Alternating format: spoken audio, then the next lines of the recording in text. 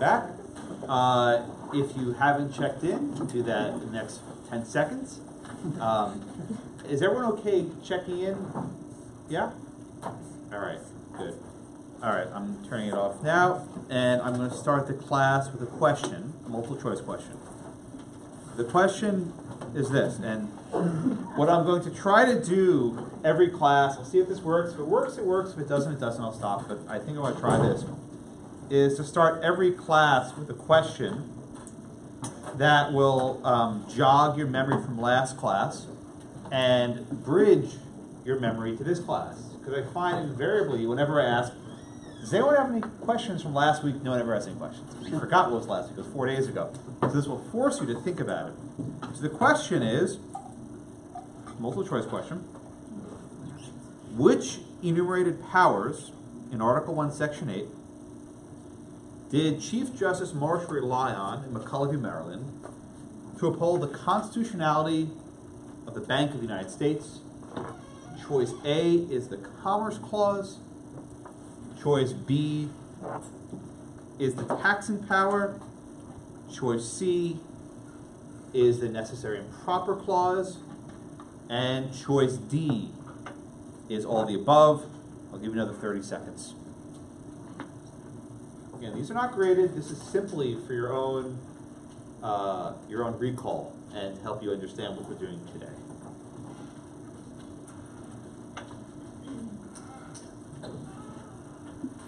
Okay. 30 votes for 10 seconds or so. And by the way, I know when you don't vote, and if I find people not voting consistently, I'm going to talk to you. So this is for your own benefit.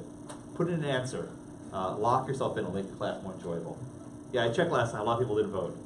I know. It's a great vote. And I'm not grading it, but I want people to do this. This is part of your participation. All right. Only 35 of you voted, 36. Now, the other thing is, I don't want to show you the results right away. Because I find when I show you the results, people start being hesitant to give their answer. And I learned, I didn't know this, so a student told me, is the second I hit the stop button, it shows you the results, right? So I'm not going to do that. Instead, I want to call on people and ask what they put and what their answers were and explain why. That's how I'm going to try and run this. So if it works, if it doesn't, I'll stop it. All right, where did I finish off last week? Who was the last student? Oh, he's pointing at you last? Are you next? Liz. Okay, Zach, are you next, I guess? Yeah. All right. Zach, what did you put? A, B, C, or D? I put C.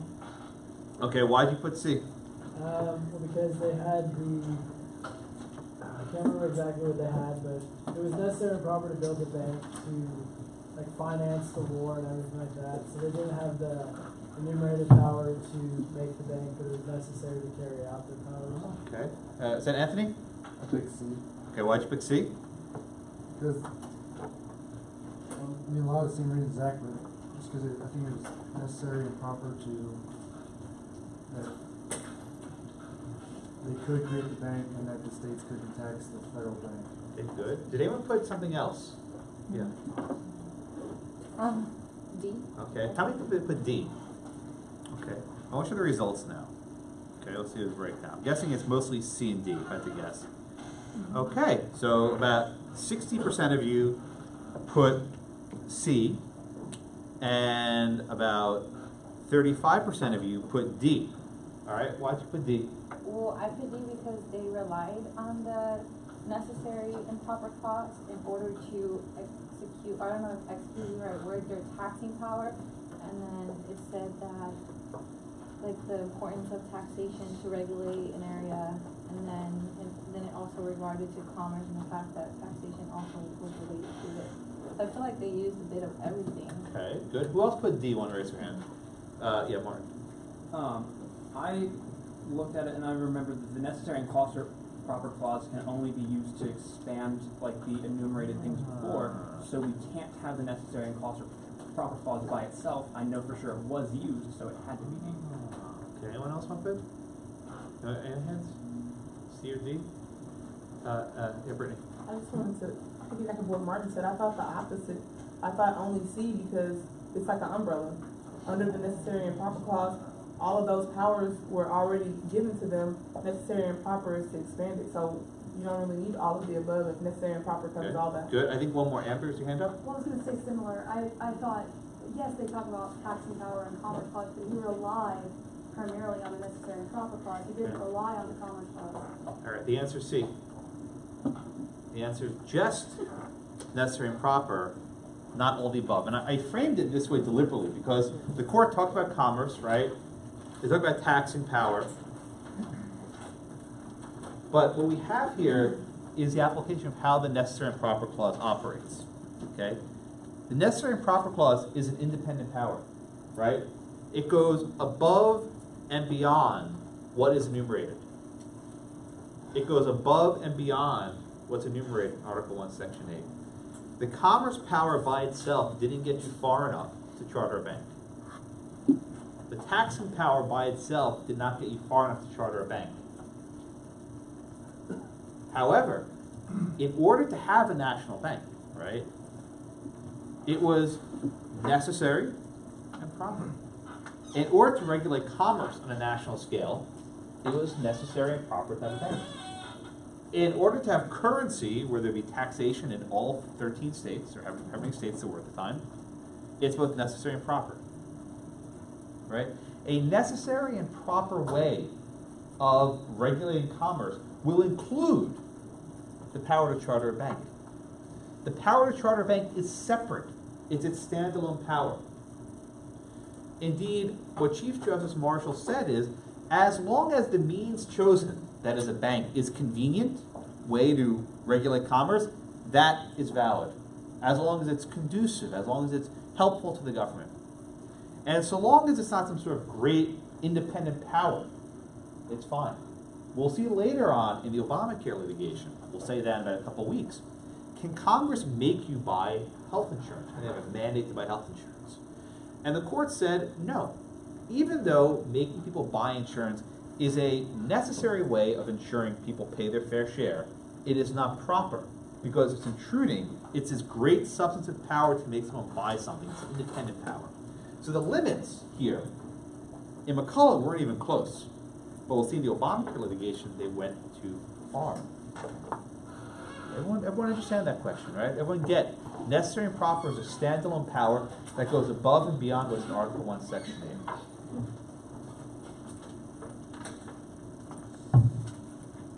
Any questions on that one? Okay, good. Now, 35 will be voted. I know there were more than 35 of you here. So, all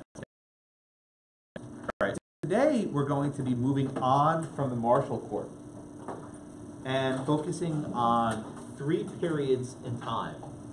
Now, this class will not be taught purely chronologically, but in certain respects it will.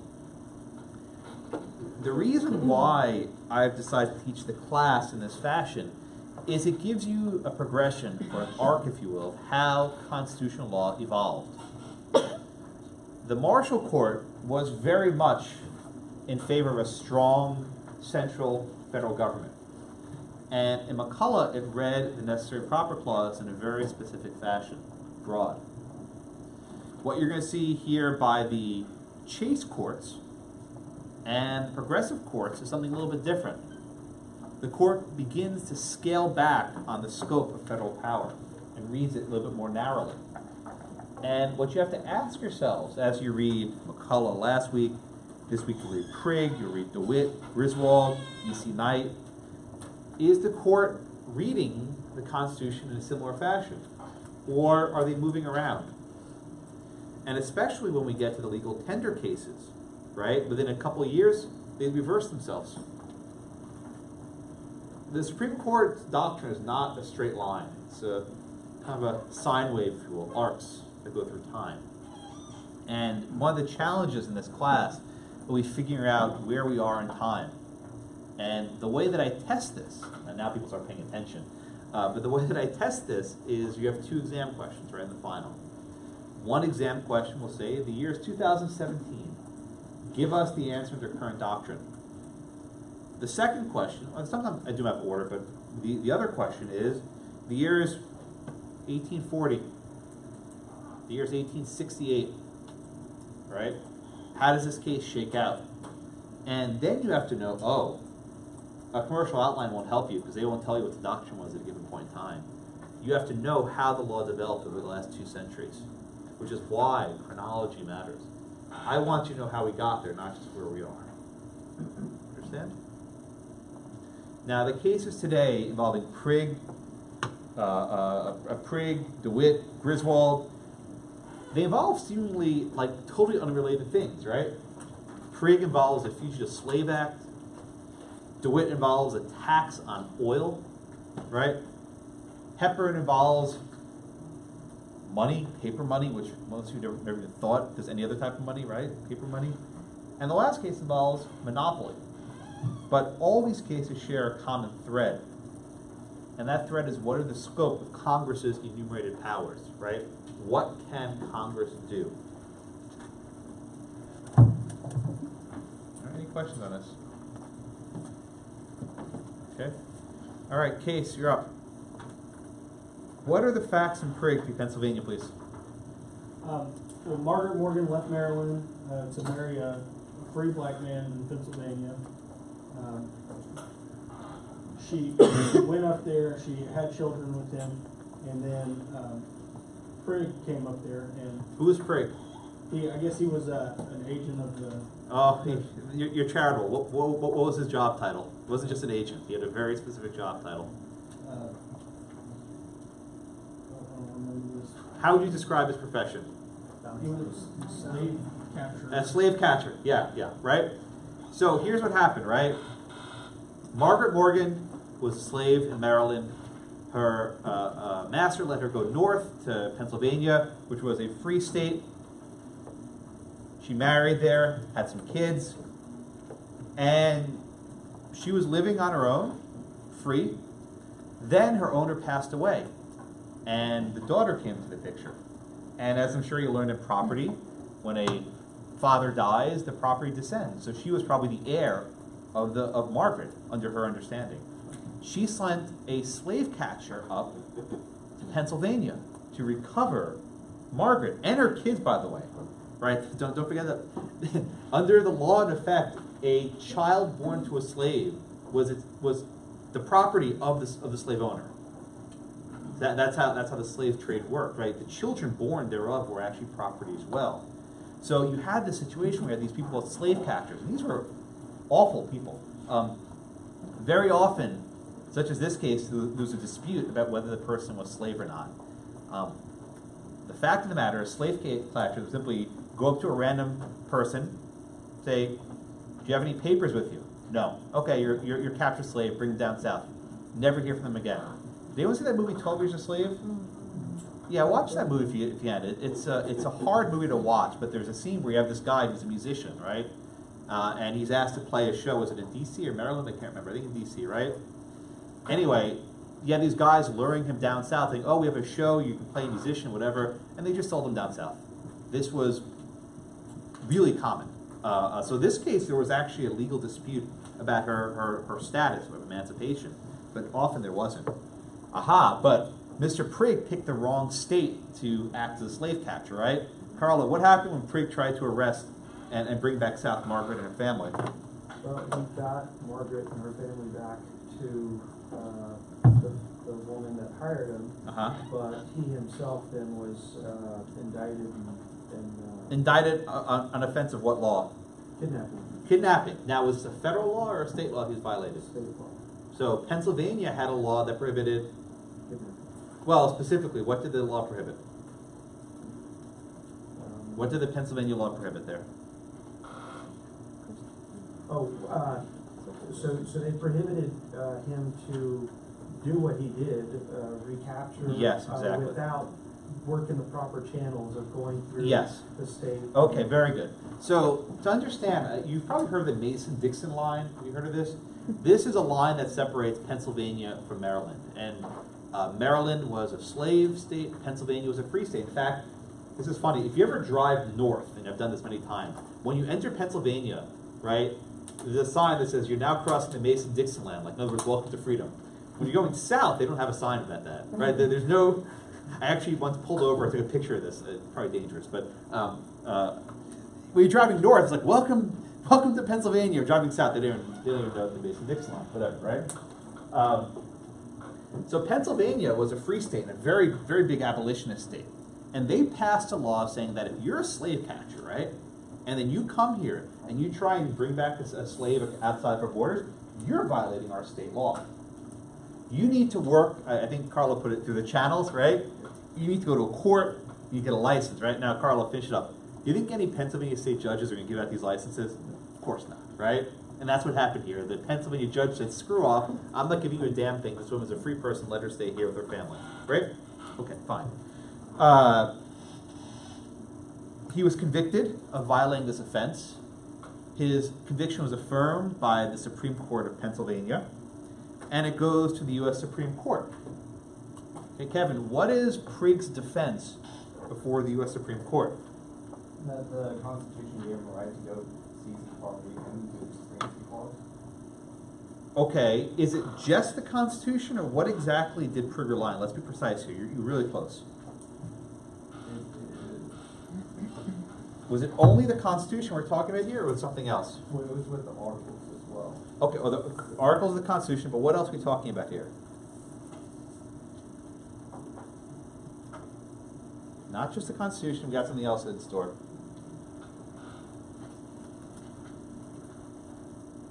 Really close. David?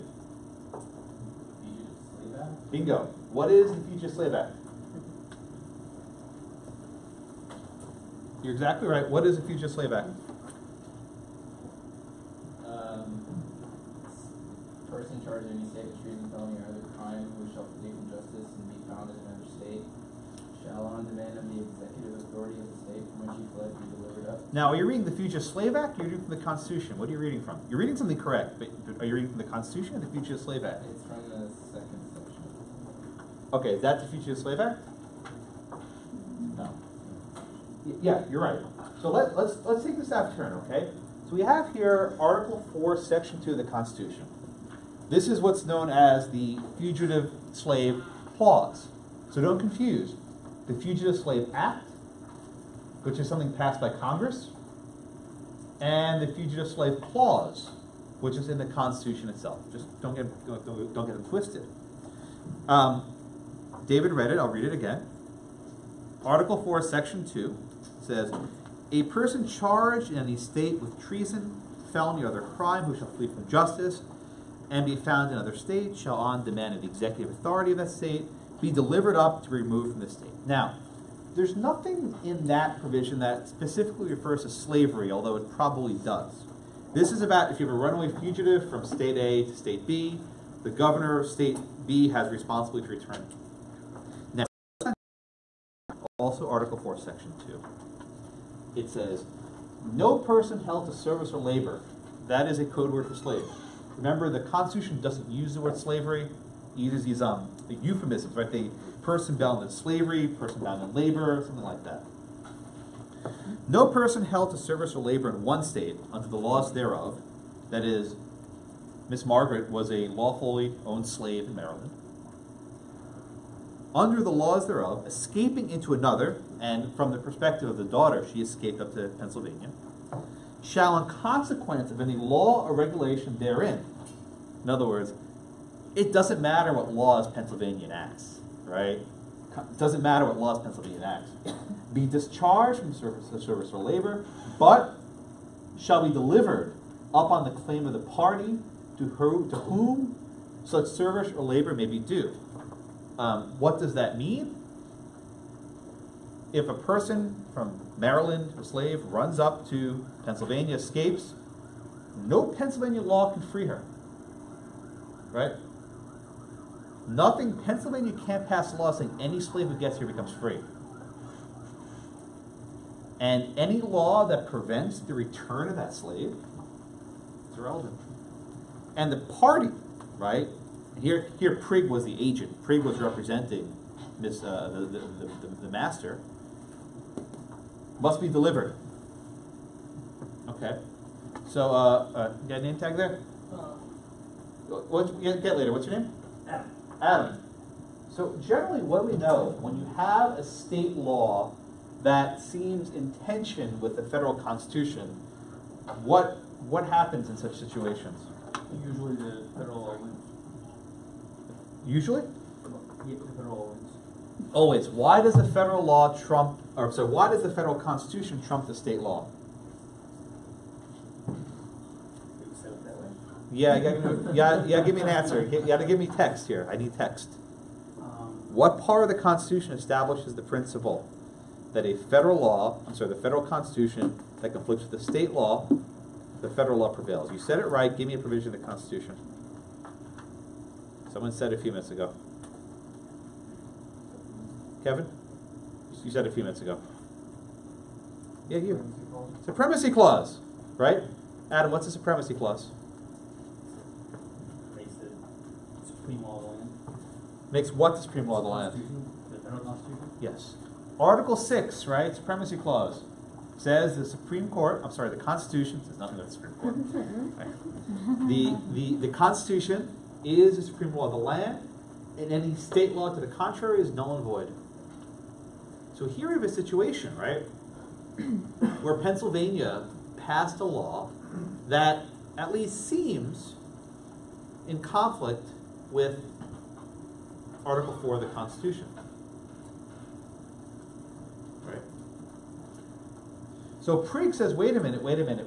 I was convicted under this law, this Pennsylvania law, that's in conflict with the U.S. Constitution. So Brandon, what's the consequence of that conflict? He was right. Well, the court said he was right. Why did the court say he was right?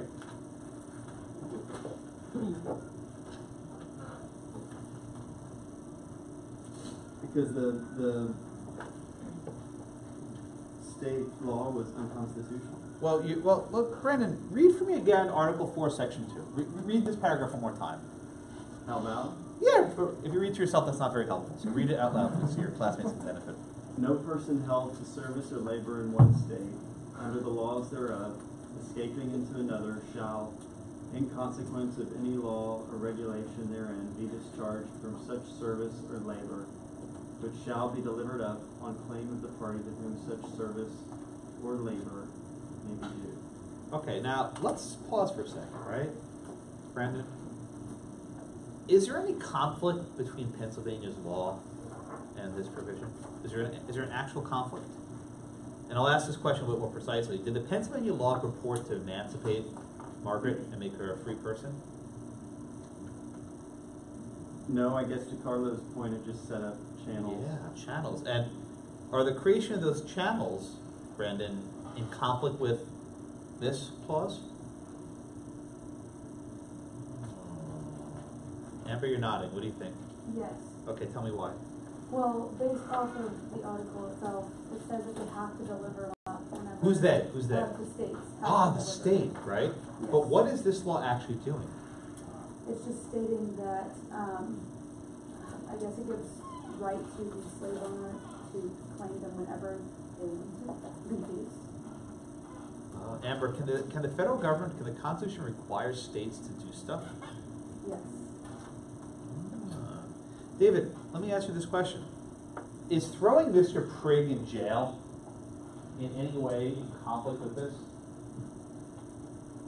They delivered up Miss Margaret, right? Margaret was back in Maryland. Is throwing Prigg in jail in conflict with this? Yes, it is. How so? I mean, it prevents him from. So this is a debate. You see what I'm getting at, right? It's not 100% in conflict, but if we take this language seriously and Pennsylvania starts throwing in jail any slave catchers, that provision becomes very hard to enforce. So the majority opinion by Justice Story basically says, look, if we read this shall be delivered language, right? If we read it so narrowly that it only means literally you deliver the body, that this provision is worthless. And Story goes on to explain that this was an essential provision of the Constitution to get it ratified. Why was this so essential to get it ratified? Because the southern states were afraid that Pennsylvania would pass a law saying, okay, anyone who comes here is free and we'll protect you. Pennsylvania would have done it in a heartbeat. Basically, you eliminate slavery immediately because you have Underground Railroad, people going up north. So this provision was added to the Constitution. And what Justice Story says is we have to read this basically in a practical way to prevent the northern states from doing exactly what Pennsylvania tried doing, throwing in jail the slave catchers. So even though this case concerned slavery, it was at bottom, what are the powers of Congress and how are courts to read it? And here Story, like Marshall did in McCullough, reads federal power very broadly. And, you know, you could all care less about the National Bank, right? But here it actually makes a difference. Had the case come out differently, had the case been that, no, Pennsylvania can throw in jail Prigg, that would have had a serious effect. And I know you've all heard of Dred Scott. Let me tell you something. This case had a far bigger impact on slavery than Dred Scott ever did. Right? Dred Scott considered a fairly narrow question of whether a person who comes with his master to a free state becomes a citizen. Right? That's a fairly minute legal question. With this case, with the Fugitive Slave Act, big. Because once the slave trade was banned, and there was basically no more importation of slaves, the way the southern states repopulated was by stealing people from the north. Right? So this, as a practical matter, right, all these people taking down Roger Taney statues. Your Joseph Story statues may be a little bit less vulnerable, but this thing had a much bigger impact on slavery than Dred Scott ever did. Now, Dred Scott came later, a couple decades later, so different point in time. But this was a really big decision, because had it come out the other way, all the northern states would have passed similar laws, which would have allowed freed slaves to be emancipated. And no, they cannot be sent back downriver. So keep in mind the significance of this decision. Now, we're not here talking only, though, about the Constitution. There's also a statute, I think David mentioned a few minutes ago. Aaron, tell me about the Fugitive Slave Act. What was the statute that Congress passed in 93? I'm sorry, I forget the date. 93, right? 1793. Duh, yes, 1793. I have in my notes 73. I know that didn't look right, so I meant 93. All right, Aaron. So tell me about this act, this Fugitive Slave Act, 1793. I think it said that it made... No, describe the act before we get to what the court said. I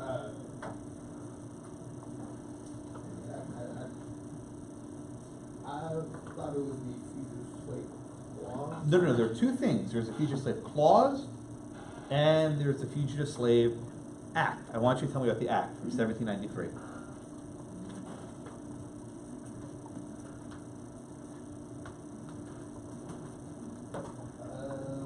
What did the act do? I'm not sure. Boone, you got it? Is it, what, other than, okay, so from the clause of it, but he shall be delivered upon claims, which part are you talking about? The Fugitive Slave Act, the act itself. What did the act do?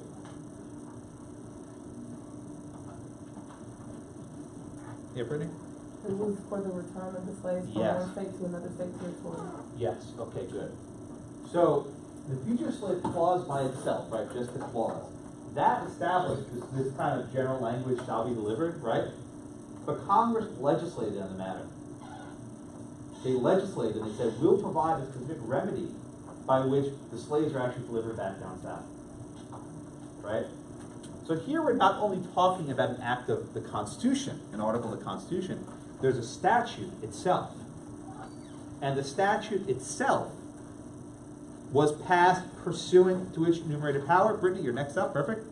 Which enumerated power did Congress rely on to enact the Fugitive Slave Act? You got to pick one. You always need one enumerated power.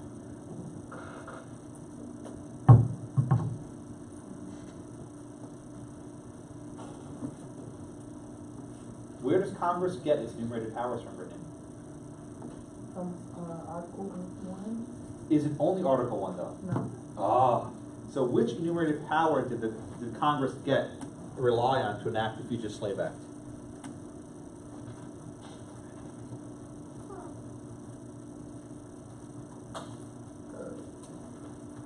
You already said it. You know the answer. Don't fight it. Just say it. You know it. Was it the clause? Yes. Which clause? The Fugitive Slave Act? I mean, Fugitive Slave Clause? Yes, yes, ma'am, exactly. Story says the Fugitive Slave Clause, Article 4, Section 2, was the basis, the enumerated power that allowed Congress to do this. Whenever Congress passes any statute, they have to rely on an enumerated power, right? And I asked you the very first minute of class, what power did you rely on for the bank? I asked, was it commerce, was it taxing, necessary and proper?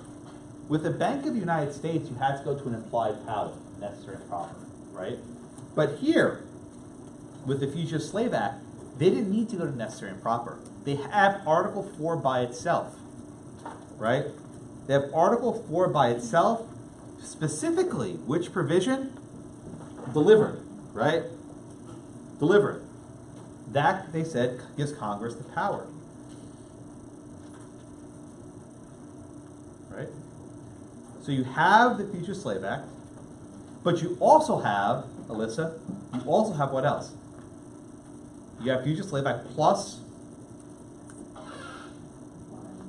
what's always the plus? There's always something else you can rely on when you're in doubt.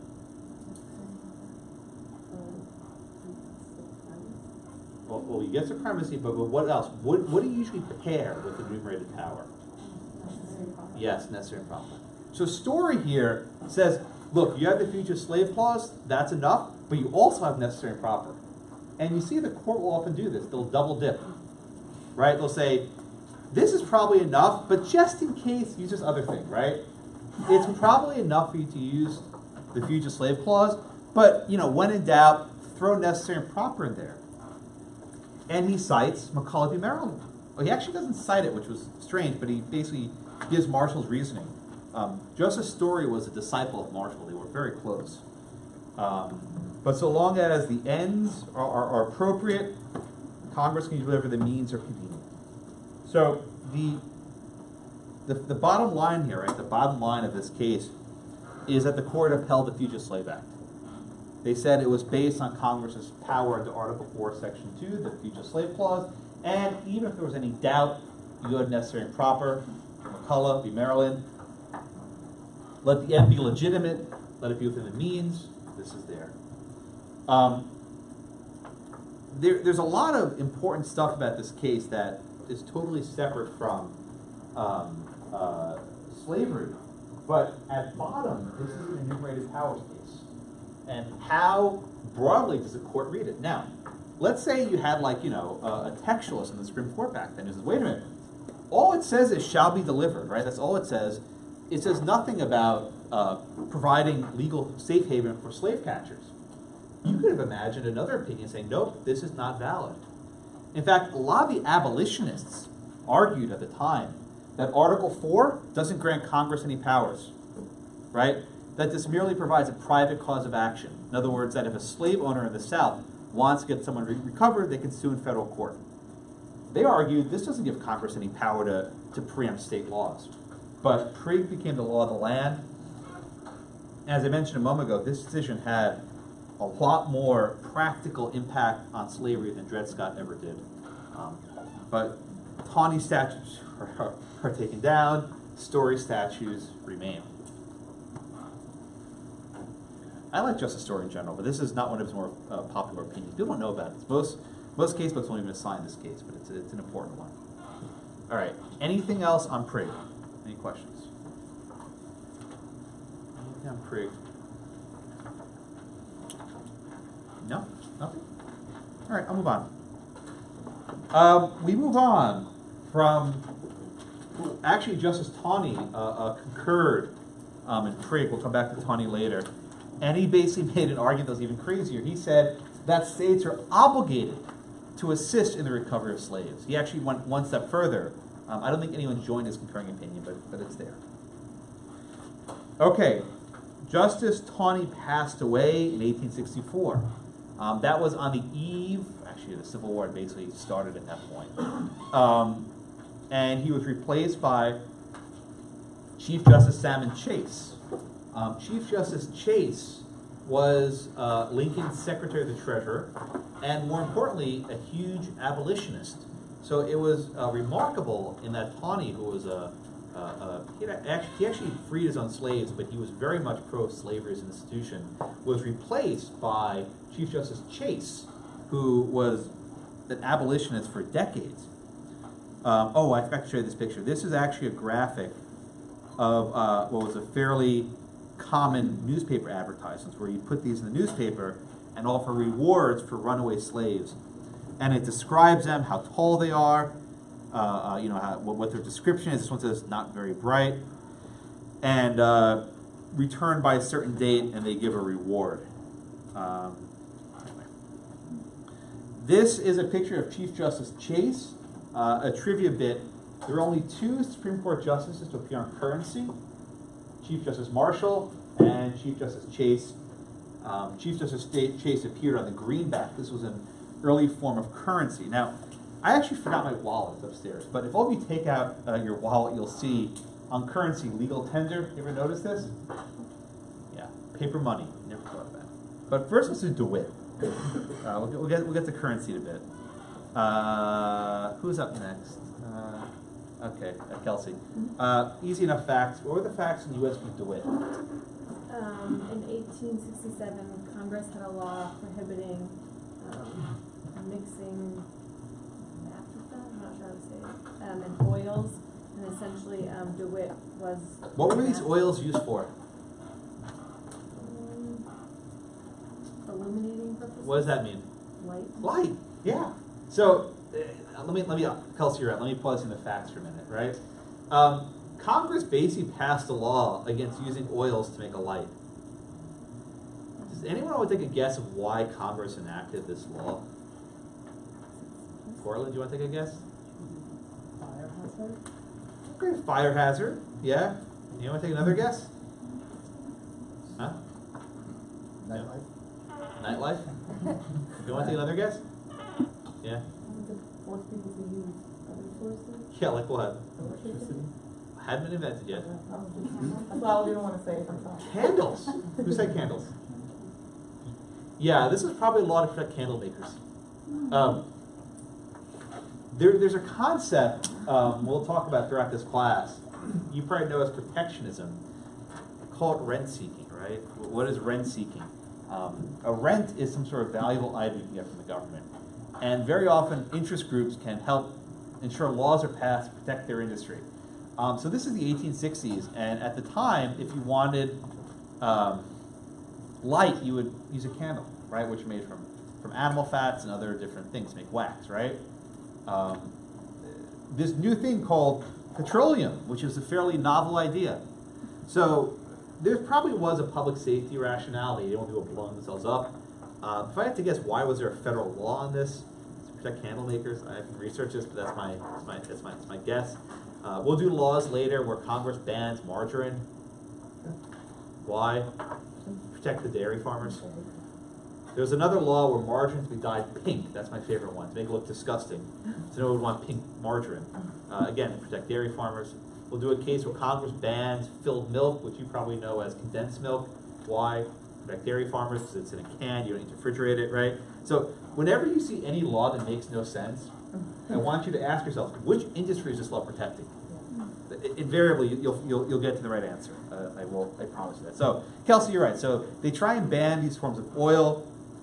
Mr. DeWitt sells oil, petroleum in Detroit. So what's the question here, Kelsey? Does Congress have the power under the Constitution to prohibit trade? Okay, good. Right? So we have here, does Congress have the power under the Constitution to prohibit trade? And we have our Commerce Clause, right? So Cortland, read for me the Commerce Clause. We've read it 100 times, we'll read it 100 times more. Does Congress have the power to regulate commerce with foreign nations and among the separate states and with the Indian tribes? Okay, so what case did we study last week that interprets this provision of the Constitution? I'm asking you, yeah. We only did like 4 cases, so you got a pretty small, slim pick to choose from.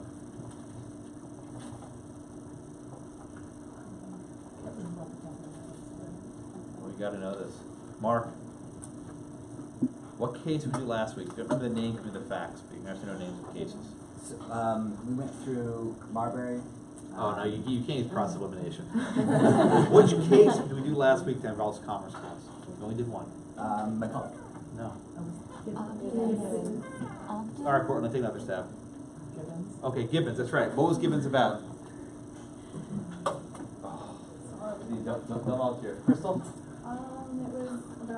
was the New York case Good. about the monopoly. Monopoly of? I don't remember. One at a time. Eric? Steamboats, right? What was the issue with the steamboats, Eric? They'd given, New York, Congress had given, either Gibbons or Ogden, whichever one it was, a 30-year monopoly on steamboats going from New York to Jersey. All right, good. And they were saying that it was unconstitutional because it was interstate since it was going across. So in Marshall's opinion and Gibbons, Eric, did Congress have the power to regulate this ferry market, the steamboat market? Yes. Okay, why? Because it was among the states. Okay, it was among the states, right? Right. Now, here's the hard part, Eric. I'll keep on you for a minute. Did Marshall's opinion extend beyond a state's borders? Or maybe within a state's borders, I should say. I think that it said if it was going from another state upriver into that state. Good, good. So Marshall defined commerce broadly to mean intercourse, right? The exchange of stuff. But he also said it's not limited to a state's borders, it's intermingled with. That's the word he used, right? Intermingled. So if something goes upriver in a given state, Congress then has the power to regulate it. Okay, so we all know Gibbons, right? Martin. Where was the transaction, the sale of oil taking place? Within the states. In this case? Yes. In our. Is there any allegation that DeWitt crossed state lines in selling his oils? There was not. Okay. So can Congress then regulate this under its powers of the Commerce Clause? No. So what's the holding then of DeWitt? It's a fairly short case. There was not a power to rely on that would allow Congress to enforce this. Therefore, the statute is unconstitutional. Okay, so good. So it's you're right. They strike it down. The first point we have to make is: does Chief Justice Chase think this is a commerce among the several states? Martin? He does not. Why not? Because it's not going throughout several states. Yeah. So first he says this commerce, this exchange, is purely intra-state. Right? Let me write this out so you can hear it because it's hard. You have interstate and you have intrastate. Interstate means between states. Intrastate means within a state. So Chief Justice Chase says this is purely intrastate commerce. It's only within one state. Right? Therefore, it's not interstate commerce, and Congress cannot rely on the Interstate Commerce Clause. Everyone get that? Everyone see Chief Justice Chase's analysis? But is that the end of our story, Bahara? How do you say it again? I'm sorry. Bahara. Bahara. I'll try it. If you just phonetically later. I don't want to. I like to pronounce people's names correctly. Bahara. Tell me, please. Do we stop our analysis of the Commerce Clause? Is there something else we can look to? What have we learned so far between McCullough, between Prigg? Do we just stop at one clause and say, oh, it's unconstitutional, there's nothing else? I don't think so. Where else can we turn? What does the government argue in this case to defend their law? I know that they say that it was because Congress was imposing their internal duties. There was nothing more. They didn't have. What are internal duties in English, in modern day English? What's a duty? Something that you have to do, that you're obliged to do. It's a tax. Oh, tax. Okay. So, what did Congress tax? What did Congress impose a tax on? They tax production, oils. Good. All right, so here's the argument, right? Ashley, you're next. If Congress imposed a tax on these oils, right? Actually, what's the argument then that they need to have a crime of selling these oils? That they need to have a crime of selling them? Why would Congress criminalize the sale of oils which they would otherwise tax?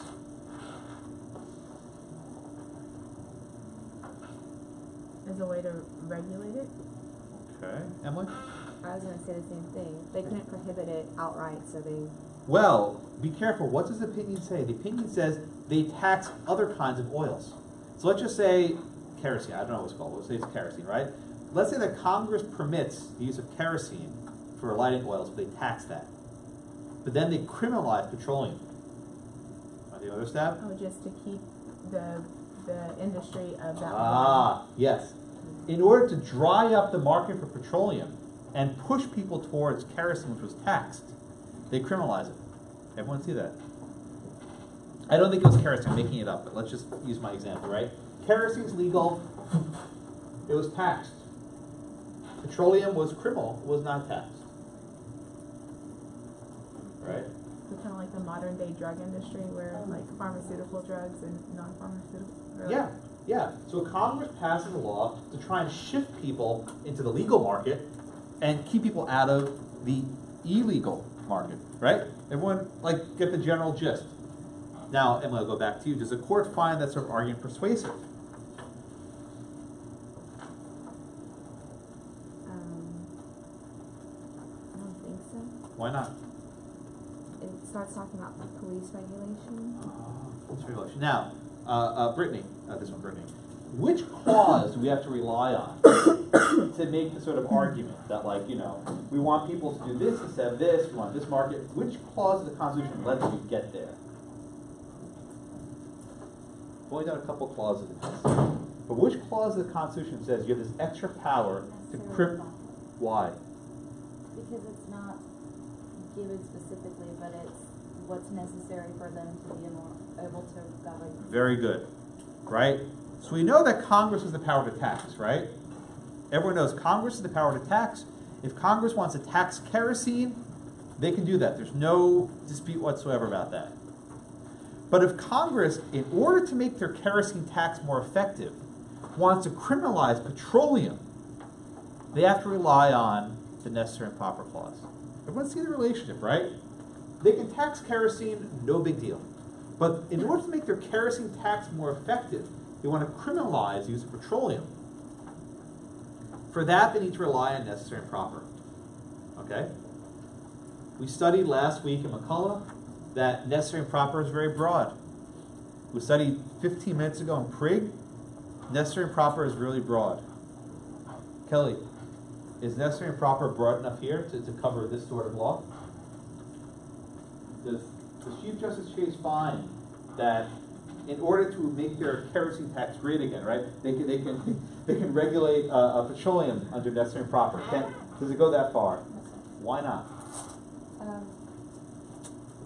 Because it was. I'm sorry. Can you repeat the question?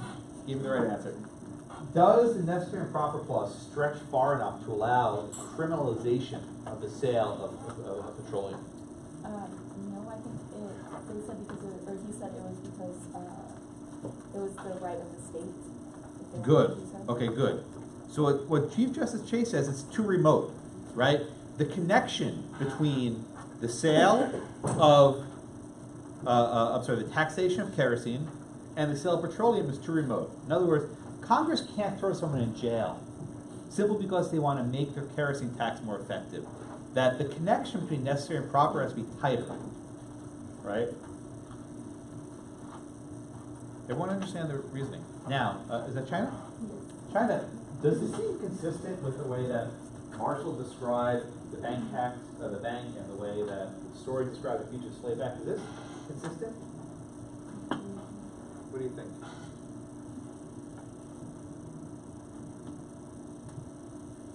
This really strict interpretation that, you know, Congress can't do this because it's too remote.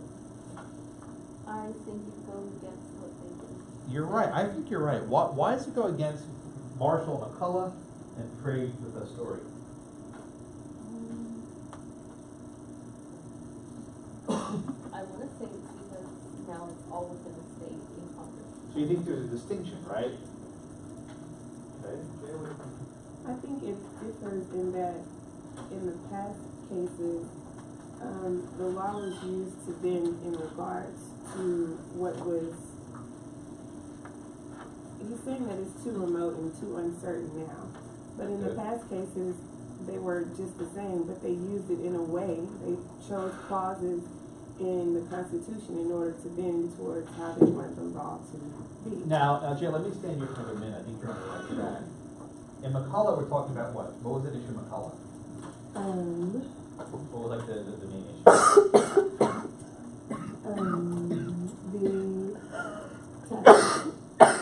The tax of, what were they taxing? They were taxing the state. For the United States Bank. Okay, good. So McCullough involved the federal bank, right? And what was the issue in Craig? Fugitive access. Right. So those are both issues national in scale, right? Mm-hmm. What did DeWitt do? He marginalized it, made it more narrow and said that this is a state. No. What did DeWitt, the guy himself, what did he actually do? Why did he go to jail? Oh, for creating this. What was his crime? What did DeWitt do? Selling the oil. Selling oil. So you see, in other cases, there was a really national interest, right? A national bank, fugitive slaves, right? This is a national concern. But here, we have something local. We have a guy selling oil in Detroit. And Justice Chase discusses the police power, right? The police power, we'll use this phrase over and over again, refers to a state's ability to protect the health, safety, and wellness and the morals of the people. Health, safety, wellness, and the morals of the people. This federal law intrudes upon the state police power. It intrudes upon the state police power, and it diminishes the state's authority. So I think why the Chief Justice doesn't find this law to be a proper exercise of federal power is because it intrudes on a traditionally local market. And originally the sale of oil is something that was done by the state and not the feds. Today it's a different world, right? We'll get there. But back then, the sale of oil in a marketplace was something only by the states to regulate.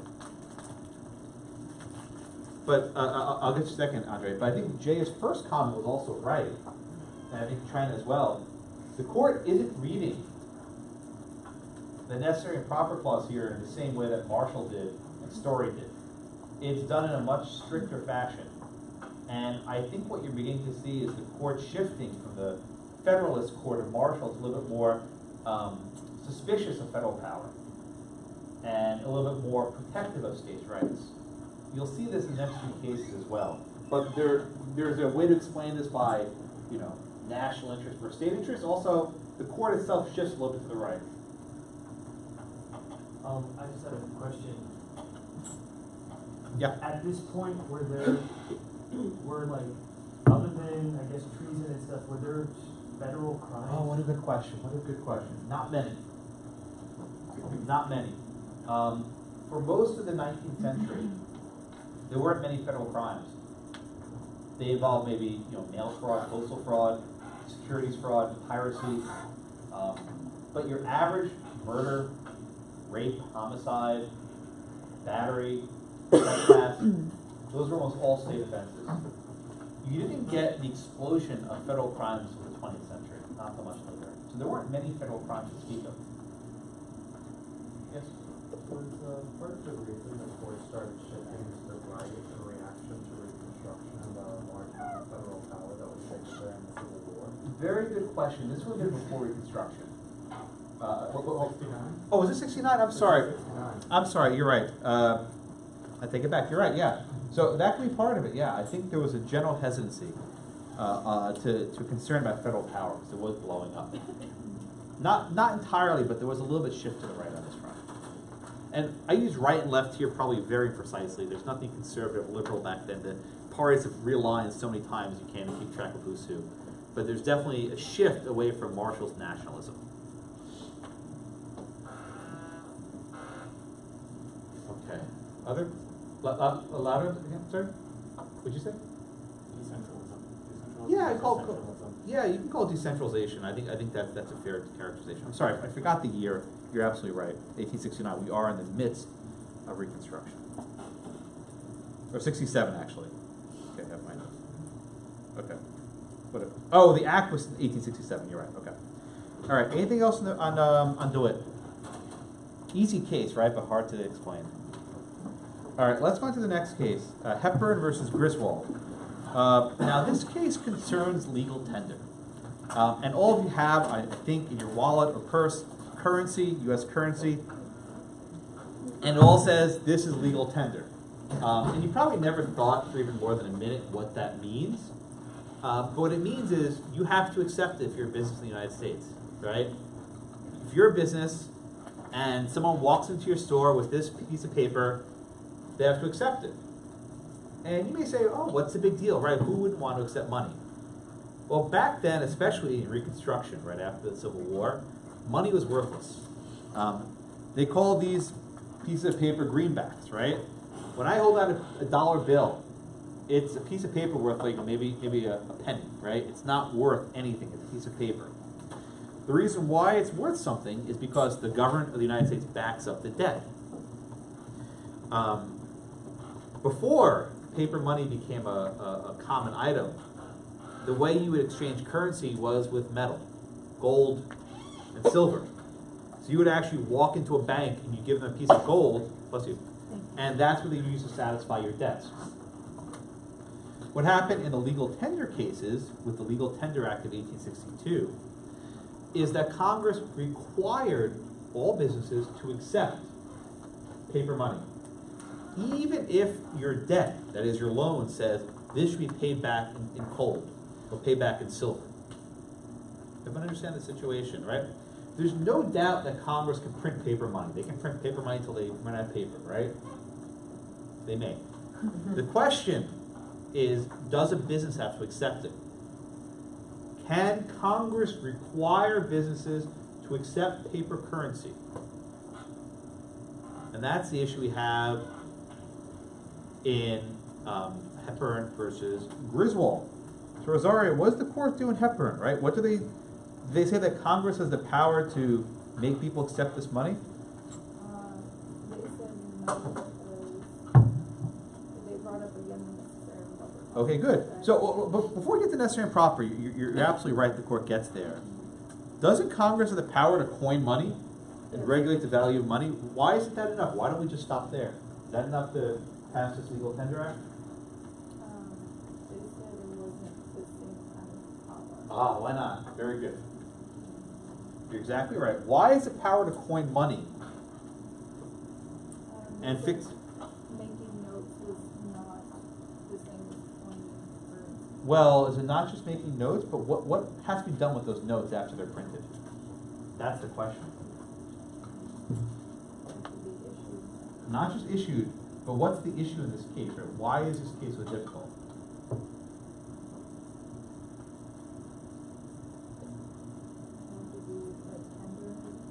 By whom? Who has to accept them? Yes. So the power to coin money only means you can print up the money. But the harder question is, can you make people accept it?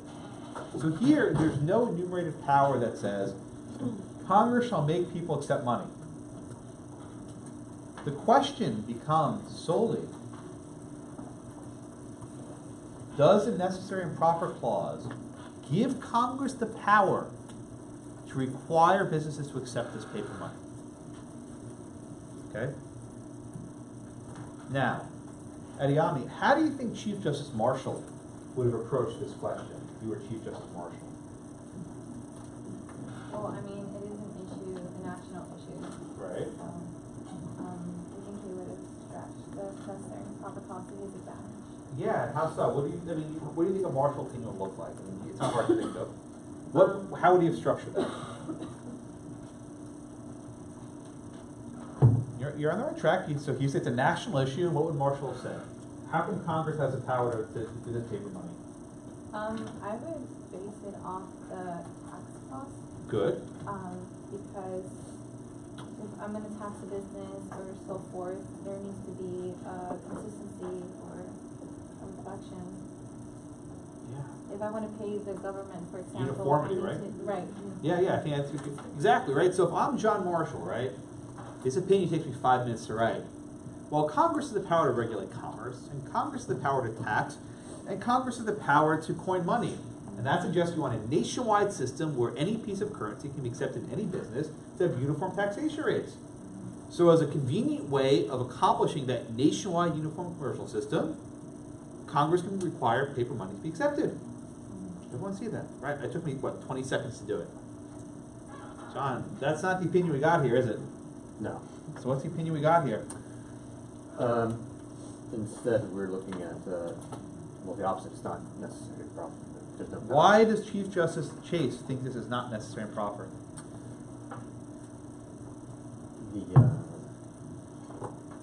Well, I think that, is there a particular reason why it's not? Does there have to be a reason That's my why it question. is? Why does Chase think you can't squeeze this in under necessary and proper?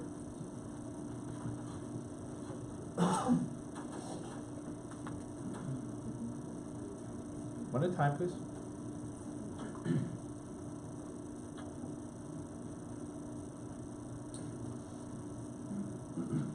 Why is this not fit in necessary and proper?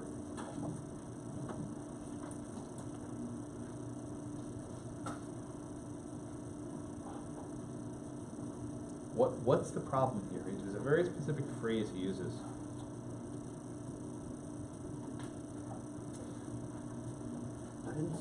From what I understand, they couldn't convince themselves, they couldn't find a reason or persuade themselves of the core issue. Rachel, want to take a step? Why is this law not proper?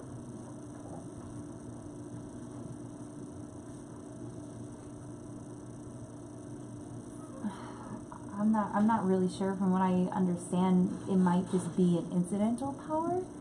So it's not really based, or it's, let me see, it expands, I guess, the power of the federal government to issue paper money. Want to take a stab, Lacey? Well, we rotate your computer. I couldn't forget. What were you doing there? I have the book on here, but it's not rotated. You so. can't. You can rotate the file. I don't know how to do that, so. I'll show you later. Okay.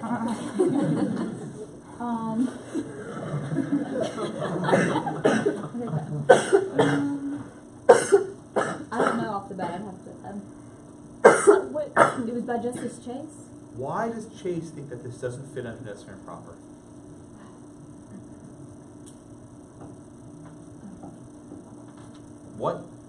Why does this not meet the test of McCullough in Maryland? Chair? Is it because he says that the means is not appropriate and consistent with the Constitution? You missed the key word. The spirit. Yes, thank you. Oh, you jumped over the magic word. Yes, Marshall writes, right? The means must be not prohibited, but consistent with the letter and spirit of the Constitution. This act, he writes, is inconsistent with the spirit of the Constitution.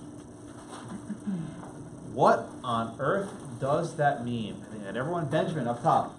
What on earth does that mean? It's not consistent with the spirit of the Constitution. My God, I didn't know there was a spirit clause. I missed that. Spirit clause. What is he talking about? Switching to the paper currency doesn't provide the bona fide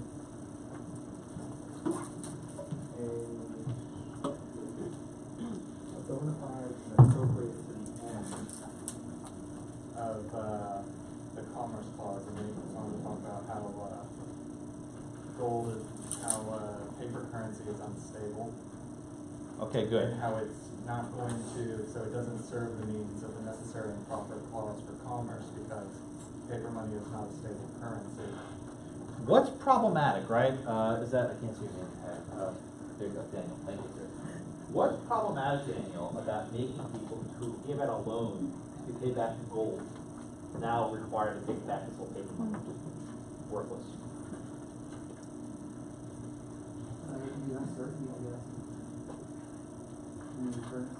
What does this do to a value? If you're a bank and you give out a bank of gold and now you got to be paid back in this worthless paper, right? What does that do then to your bottom line? Where's the value? Yeah. He's basically saying that this is taking away property without due process of law, right? Remember that? You can't be deprived of life, liberty, or property without due process of law. He's saying that this law diminishes the value of loans and diminishes the value of debt. And therefore, as a result, it's not proper. Right? He says, it is difficult to conceive what act would take private property without due process of law. Right? This is not a legitimate act of Congress. So this, again, it squares with the text of McCullough, right? Marshall wrote about the spirit of the Constitution, which probably none of you paid attention to when you read McCullough last week. But here, the court seizes on that, and he says there's a limitation. And if something is not consistent with the spirit of the Constitution, it doesn't fit under necessary and proper, therefore it's unconstitutional. You're next, Andre. Yes, sir. Oh, I just had, could you clarify what you mean a little more about the spirit? I wish I could. You read the opinion just the same I did. Do you know what that means? Not particularly. I'll give you a hint, right? I can guess. Good. Go guess, please. I'll give you an answer in a second. That it's the responsibility of the Constitution to take care of the nation as a whole. Okay. And look after the nation's best interests, not specific states. So I think the answer is, and he doesn't really describe this, but if some sort of law of Congress violates some sort of a principle that the judges find valuable, it goes too far. I know that's not helping much. But here he says, because this law is depriving people of the value of their property, it goes against a basic principle. Is that principle written anywhere? It is. It's in the Fifth Amendment. Why doesn't he just say this law violates the Fifth Amendment? Because it's a challenge to this, this legal tender act. But we'll do other cases later in the semester.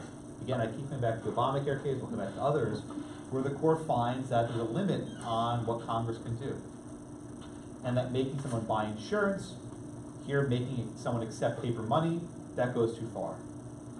Invariably, there's a line drawn question, and these are not clear lines. Your question, like, what's the spirit of the Constitution? I don't know. Hell if I know. But the court identified a limit, and this represents a bigger break with Story and Marshall. On page 170, he mentions the old Congress under the Articles of Confederation. And could you maybe infer that the spirit of the Constitution is kind of in response to the mistakes that were made with the Articles? Possibly, yeah. I mean, that's a good theory. But I think what really drives his opinion is his discussion of the Civil War. Right? He says, laws passed during the tumult, right, the chaos of the Civil War. At the time, people who were doubters maybe were quiet. But now the war's over, we can look at this with a more sober lens. The irony there is at the time this law was enacted, Chase was the Secretary of the Treasury. Chase hated paper money, but he backed this law. And he basically said, I backed it because otherwise we're going to default on our bills, and we couldn't pay our bills. So he's basically saying, yeah, I supported this law that was unconstitutional, but it was due to the chaos of the war. Which is it's a striking thought. He's basically saying, yeah, I was wrong. People don't like admitting they're wrong, but here Chase did. So we have here where I want you to think about the implications of this, though. The paper money had been in effect for some time, right? A number of years. And here the court's saying, yeah, all those transactions with paper money are now void. Just think about that for a minute. For years throughout the war, banks were being forced to accept this paper money instead of actual gold, which has value. And now it's like, just kidding, it's all void. This was a very disruptive opinion. And it would not last very long. Barely a year later, I think this is in your reading, in a case called Knox against Lee, the court reversed itself. Now, the actual vote in Hepburn v. Griswold was 4-3. What? How do you have a 4-3 vote? Due to deaths and resignations, the court was down. So there are only 4 justices in the majority. In the year after Hepburn was decided, there were 2 new justices appointed. And both of those justices were pro-paper money. And almost immediately, like less than a year later, a 4-3 decision flipped. It became a 5-4 decision the other way. And the court ruled that the paper money, the Legal Tender Act, was constitutional. And the analysis, which I didn't have you read because it's pretty easy to predict, is necessary and proper. Congress has the power to regulate commerce, to coin money, to tax, to declare war. And having a single paper legal tender is a necessary and proper means to execute those powers. If we want to have a national economy, we can have paper money that's easy to transport, accepted everywhere. So Chief Justice Chase's opinion, which took us some time to digest, barely lasted a year. And that's why you all have paper money in your wallets that is not worth much. Now, even after the legal tender cases, if you brought a piece of paper currency to a Federal Reserve Bank or a U.S. Treasury, they would give you gold. Right? You could actually bring your paperbacks to a bank and they give you gold. So for all the fear that this paper money was worthless, it was at least backed up by gold. President Roosevelt changed that policy in order to experiment with monetary policy, and he said you cannot exchange your paper bills for gold. There was another case in the 1940s called the gold clause case, the gold tender case, drawing a blank on the name, where the court said, yes, all this paper money, which used to be worth gold, is now worth nothing, and you can't do anything about it. And it's a hard case to justify, but that's why when you have paper money in your wallet, you cannot get gold for it. So if you bring like a silver certificate into the bank, they're not required to. Well, a silver certificate's not, I'm talking about a piece of green currency, right, a dollar bill.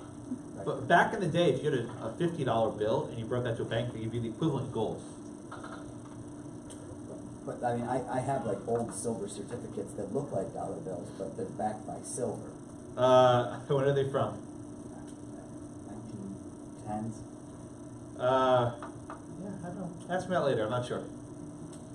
I want to check up on that. Cash them out. Might be too late. I don't know. All right. So any other questions on Hepburn? Right. The rule there is the court says that necessary and proper doesn't stretch so far to require banks to take this money, but that decision lasted barely a year. In the Knox case, the court reversed that, saying that yes, Congress has the power to require paper money. It's a convenient means to have a national currency, commerce, necessary and proper, coining money, declaring war. Throw it all together, plus necessary and proper, and you get your Legal Tender Act. I mean, you can see, right? If I were to ask you an exam to write an opinion like Marshall or Story, or if I were to ask you to write an opinion like Chase on necessary and proper, you can see how they approach this in a very different way. Marshall says, yeah, throw everything you want, necessary and proper is fine. Chase is very skeptical of this, and it's a very cramped reading of the clause. Yes, Andre? So, just to follow up, if I had a $100, I guess maybe a $10 bill from 1910, and I took it to a bank, are they going to give me the $10 in new money, or what it's worth in inflation? You're going to get $10 in whatever $10 is today. You get $10. You don't get inflation. Which is why, one of the reasons why Roosevelt did this, keeping cash is a terrible investment because of inflation. It's not good to keep cash. You put it in a bank, which is one of the reasons why Roosevelt wanted to inject more money into the capital system because banks were going broke. Right? People used to keep cash under their mattresses, right? That's not a very good way of saving. So is that what he meant when he talked about it getting value over time? Yeah, paper money loses value. It has to. When it's pegged to a physical currency like gold, it's a little bit more stable, but that's not our monetary policy today. Do we need to know the different justices' points of view as far as that? Oh, yes, yes. Pay very close attention to the justices. Learn them, love them, hate them. Mostly the latter. But you'll need to know them and their approaches. You only need to know the justices we talk about in class, but whoever writes the opinion, you should know who they are and what they believe. Yeah? So, maybe not the dissents? Oh, the dissents as well. Okay, I didn't know. Absolutely. The dissents are often more important than the majority opinions.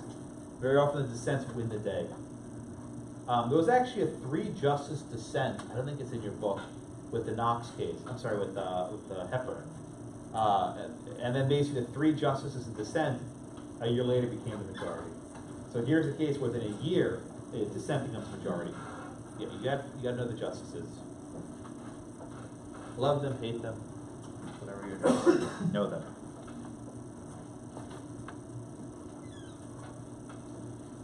Okay. Anything else on Hepburn or Knox? Anything else on Hepburn or Knox? Okay, move on. The next topic focuses on the progressive era.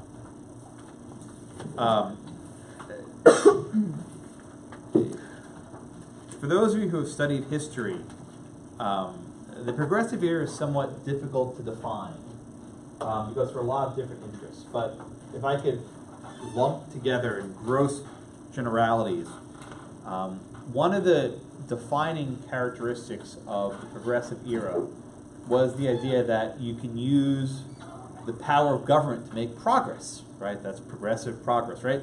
You could use the power of government to make progress.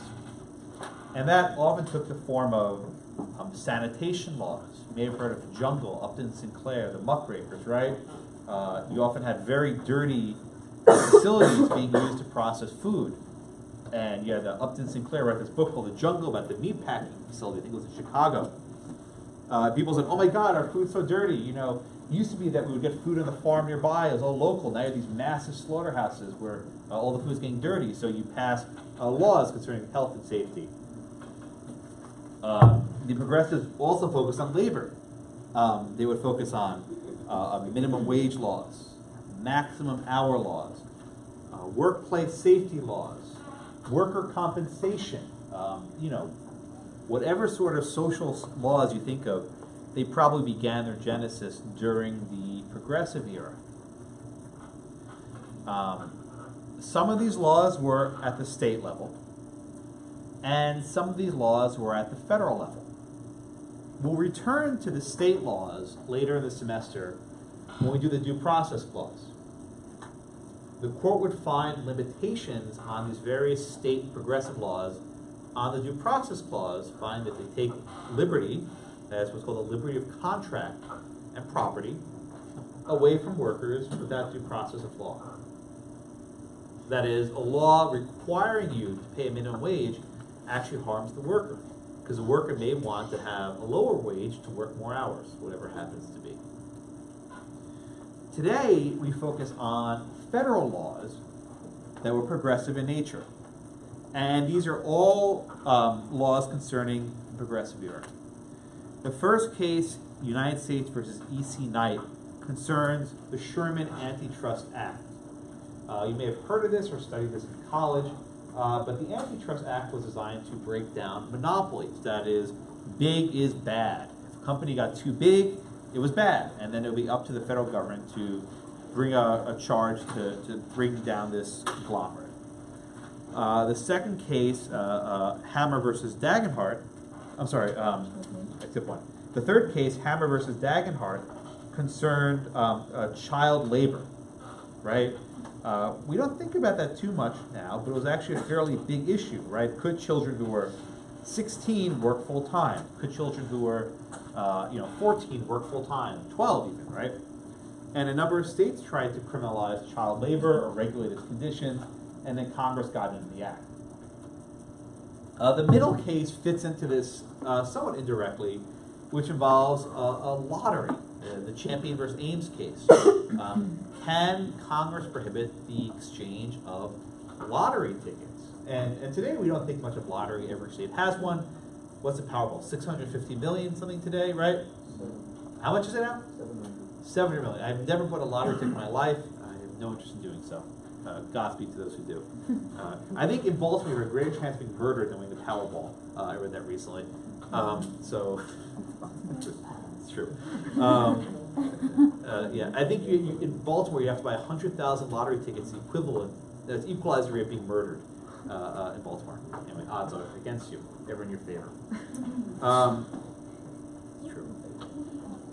But the lottery tickets at the time were viewed as very immoral, that it was basically a tax on the poor, you're taking money away from people, you're taking advantage of them. And gambling was always a presence. So the question here is not whether Congress can criminalize child labor or lottery tickets. I'm sorry, the question is not whether states, the question is not whether states can criminalize child labor or lottery tickets or antitrust monopolies. The question is whether Congress can do them. And what we'll see in the first and the third case, not the second one, is a fairly narrow reading of federal power. The second case provides a fairly broad one. And you may ask, what's the difference between child labor and lottery tickets? They're hard to square. So I want to get that out there at the outset. So, who's next? Andre next or Jonathan? Okay, Andrew, give me the facts in EC Knight, please. There was a trade monopoly in the sugar refinery. American Sugar Refinery Company. 4 companies that were competitors with them had obtained the control of all the sugar refineries in the United States, with the exception of the Revere of Boston and the refineries of the 4 dependents of Boston. Good. Okay. So basically, you had a situation where there were a couple companies that dominated the sugar manufacturing industry, and then they wanted to merge, which would have given one trust, as they were called, virtually unlimited control over sugar in the United States. And the theory was, when you have one company that runs an entire industry, they will raise prices and put everyone else out of business.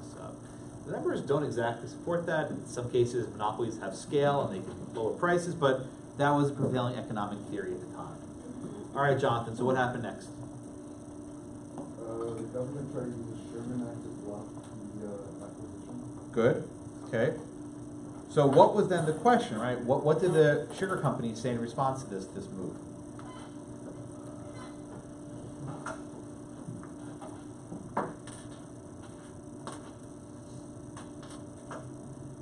You were the sugar company. What was the response to this?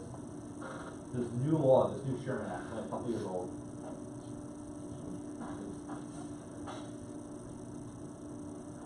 So it could be pressed under the benefit of Congress?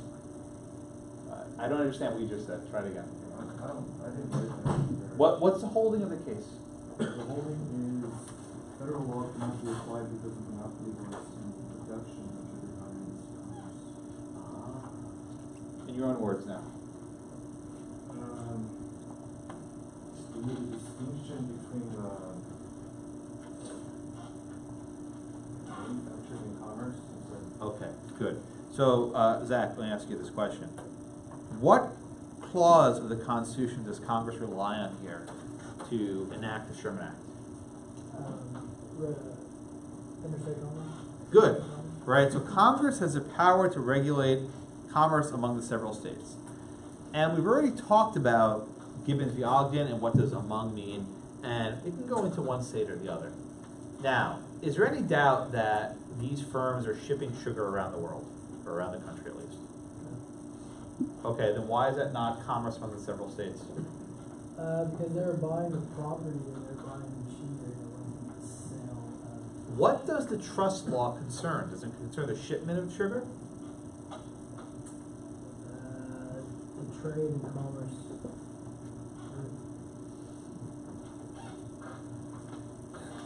I guess that was the main part of it, was commerce. What exactly is the sugar company here guilty of?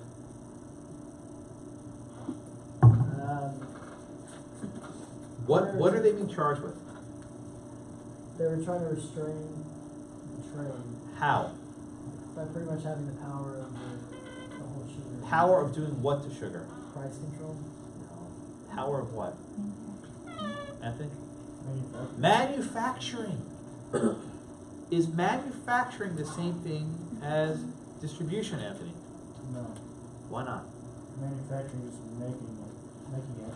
And then what comes after that? And then you ship it out. Ah. So here the court draws a distinction between manufacturing and commerce. The court says commerce is intercourse, right? The exchange of goods. there's no doubt that after the sugar's made, it goes across state lines. However, this is the big however. Here, the monopoly concerns manufacture of sugar, and manufacture is not commerce. So here, the court doesn't really get into givens, right, about among whatever. They say, this statute, this trust, is only a trust because of manufacturing and not of commerce. And they draw this distinction between direct and indirect. This is an indirect regulation of commerce, which Congress lacks the power to do. Congress can only directly regulate commerce. They cannot indirectly regulate the stuff that comes before commerce.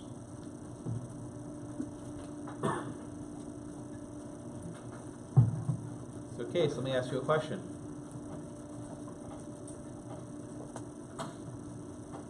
Do we usually stop our analysis at the Commerce Clause, or do we usually keep going? Keep going. We usually keep going, right? Where do we keep going? What's our next stop on our tour? What other clauses we should go to whenever we get to the Commerce Clause? It doesn't give us enough. What would John Marshall say? What would Joseph Story say? Necessary and proper. Exactly. So give me a John Marshall opinion upholding the Sherman Act. Or give me a John Marshall Harlan, named after him, opinion upholding the Sherman Act. Commerce, but to regulate commerce, we must be able to stop monopolies and stop monopolies. See how easy that was, right? Took you 5 seconds. So the dissent, right, by Justice John Marshall Harlan, who is named after Justice John Marshall. And even cooler, John Marshall Harlan's grandson was also a justice, named John Marshall Harlan II. So you got pretty good lineage there. And here, Justice John Marshall Harlan I is true to his namesake. And he says, necessary and proper. McCullough v. Maryland, right? Even if Congress doesn't have the power to regulate manufacture under the Commerce Clause, in order to give effect to their power of commerce regulation, you should be able to use necessary and proper to reach manufacture, right? That necessary and proper says, okay, we'll let you regulate manufacturing to prevent the shipment of monopolistic sugar. If you want to regulate the shipment of monopolistic sugar, you need to get it manufactured. And to get it manufactured, we rely on necessary and proper. McCullough v. Maryland. Prigg v. Pennsylvania, not cited. They don't cite Prigg anyway. It never gets cited, but it's there. Right? So Harlan's dissent is saying, look, you guys, you're ignoring John Marshall. Right? This is commerce plus necessary and proper. I don't even think Harlan believes this entire manufacturing commerce distinction. That seems artificial, right? Kind of made that up. He's saying commerce is commerce, involves commercial activity, and this is included in it. Let the end be legitimate, let it be within the scope of the Constitution, and all means which are appropriate, which are plainly adapted to that end, which are not prohibited, but consistent with the letter and spirit of the Constitution. And he says this is consistent with the spirit of the Constitution. All right? So, Carlo, again, how do we square away E.C. Knight with McCullough v. Maryland? How do we square this case away?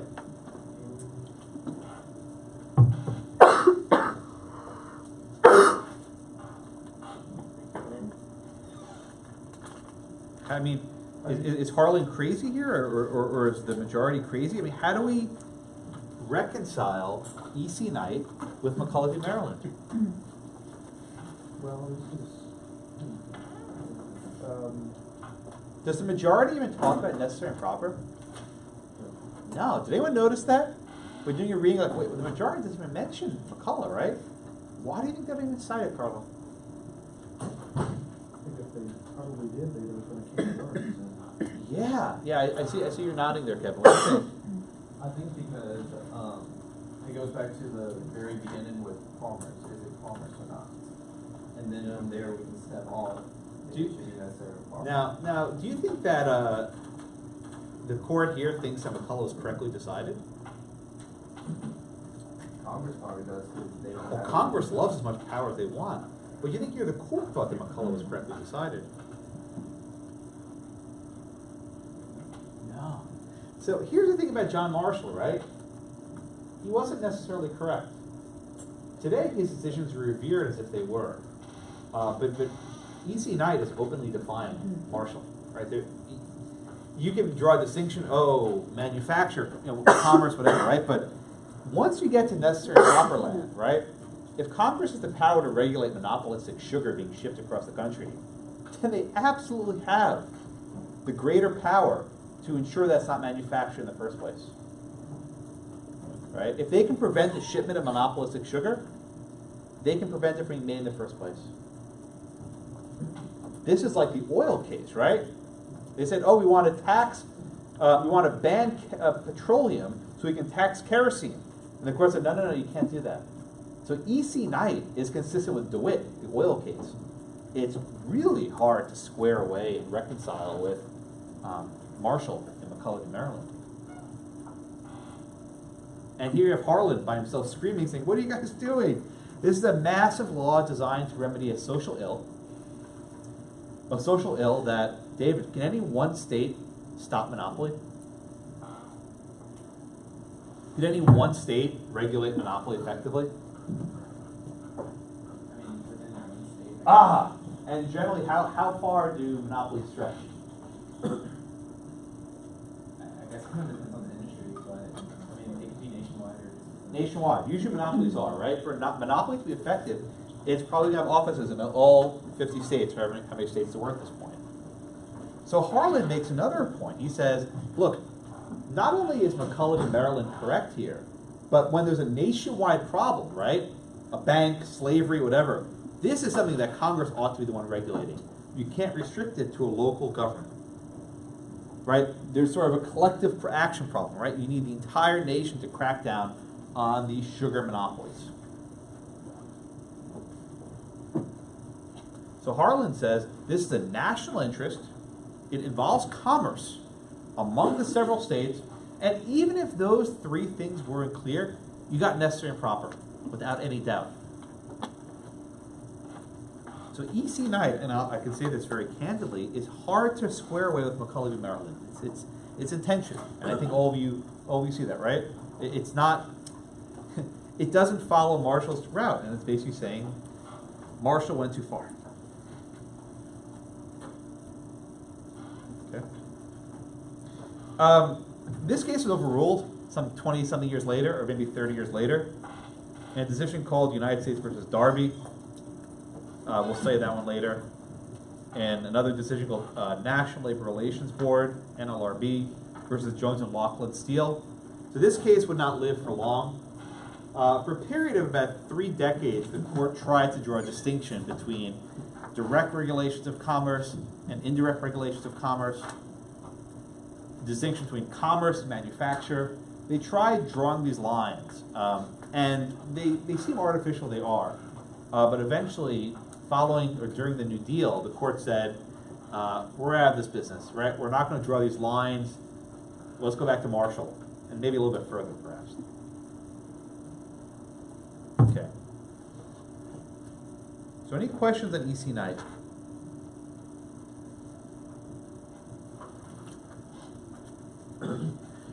All right, the next case, Champion against Ames, which is often called the lottery case. You can call it the lottery case, it'll make it easier for you to remember.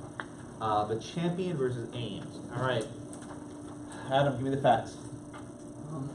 Congress enacted this act to make it illegal to transport or sell lottery tickets across state lines. Okay. And defendants were really arrested and convicted for selling lottery tickets across state lines. Yeah, they were shipping Paraguayan lottery tickets from Texas to California, right? And they were violating this act of Congress. Now, Adam, is a lottery ticket by itself commerce? No. No.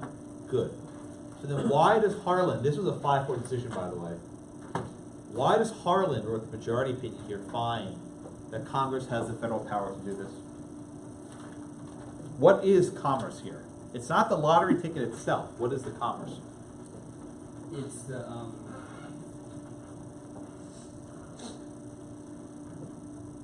there were independent carriers. Ah, the carrying, right? So the act of commerce here, the act of intercourse, if you will, is the transportation of the lottery tickets from one state to the next, right? The actual ticket by itself is not commerce. So, Brandon, let me ask you this question. Could Congress criminalize the mere possession of a lottery ticket?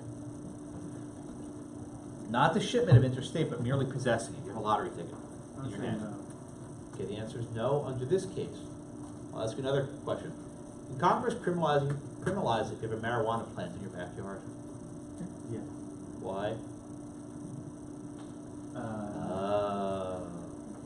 But you just said they can't criminalize you having a lottery ticket in your pocket. They criminalize you having a joint in your pocket. Well, I guess all laws presuppose morality to some extent. Oh, morality? What's morality? Oh, I thought we wouldn't get there until we do the 14th Amendment. We got it early, right? What's morality? What the Congress deems as right or Which, wrong. what's that phrase used earlier about the power of government to regulate the health, safety, welfare, and morals? What do we call that?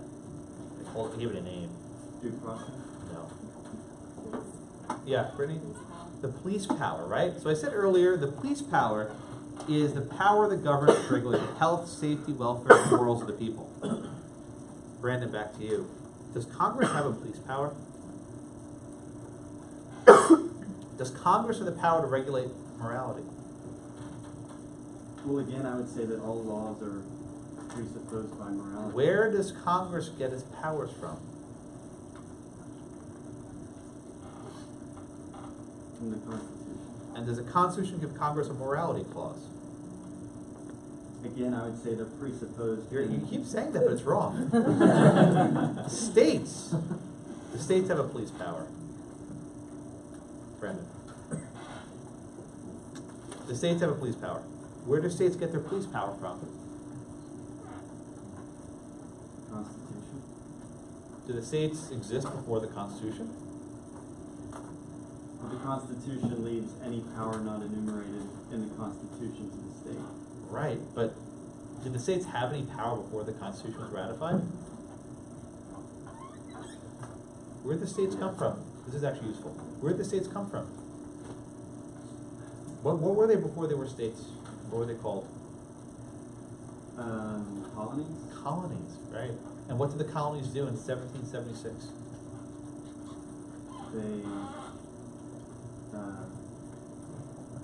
They're independent. Good. And what was the consequence of declaring independence? What powers then did now the colonies and the states assert? What powers did they assert? Yeah. What powers did they then claim as a result of declaring independence? All sovereign powers? From whom? Who had those powers previously? England? Yes. Right. Here's how it works. July 3rd, 1776, right? The 13 colonies had no powers unto their own. England had all the power. But upon declaring independence, the colonies became states. And as states, they assumed all the powers of the crown. So each state gained a police power to regulate their own health, safety, welfare, and morals. Right? But when the states ratified a constitution, they gave up. They relinquished some of that police power. And they gave certain aspects of that police power to the federal government. Among those powers, the power to regulate commerce, the power to coin money, the power to declare war. The states gave up some of their sovereign authority to the federal government. But as the 10th Amendment reminds us, any power not expressly is not there, articles. Any power not delegated to the central government is retained by the states and the people. So the significance of that is the states have the power to regulate morality, and Brandon's exactly right. If Texas wants to criminalize marijuana possession, there's no question they can do that. But in order for Congress to do that, they need to rely on an enumerated power in Article 1, Section 8. They want to ban oil, they want to ban child labor, they want to ban marijuana, they want to do anything local. They can't rely on the mere pretext of morality. They need to rely on an enumerated power. So I asked Brandon somewhat of a trick question, right? He answered the first one correctly. Can Congress ban the mere possession of a lottery ticket? Well, that's not commerce. Can Congress ban the possession of a marijuana plant in your in your backyard? Plant never crossed state lines, you have local seeds, etc. We'll do later, the answer is yes, they can. And I'll tell you the answer. It's not just commerce, right? Merely possessing a plant or merely possessing a lottery ticket is not commerce. But if Congress wants to regulate the nationwide market for marijuana, if Congress wants to regulate the nationwide market for lottery tickets, if Congress wants to regulate the nationwide market for sugar, as a necessary and proper way of doing so, they need to reach the local marijuana. They need to reach the local lottery ticket. They need to reach local sugar manufacturer. That is how necessary and proper works in our system, right?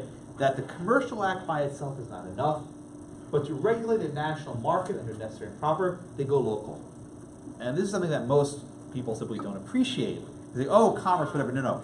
It's commerce plus the necessary and proper clause.